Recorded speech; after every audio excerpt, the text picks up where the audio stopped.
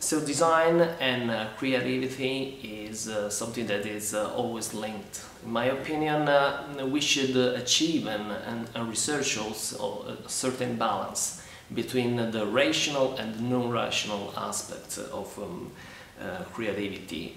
When we finally reach a good equilibrium, a good balance, we could talk about a good expression of design.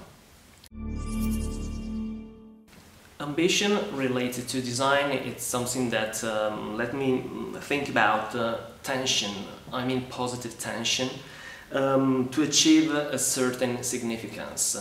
In my way of thinking and my understanding about the word design, it's always related to significance and to the meaning. Design should be always and always meaningful. I would like to talk about technology in relation with design, talking about a tool of inspiration.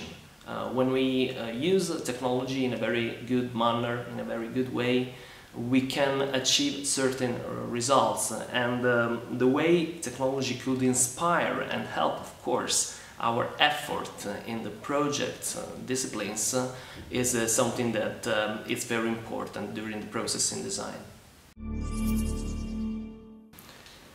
Well, design is very closely related to culture.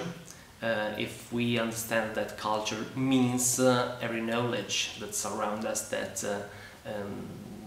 is something that we can manage, and so we use this knowledge and this way of thinking to solve all the problems that surround us in everyday life. That basically design is something that could elevate and solve some problems in daily life and improve our quality of life.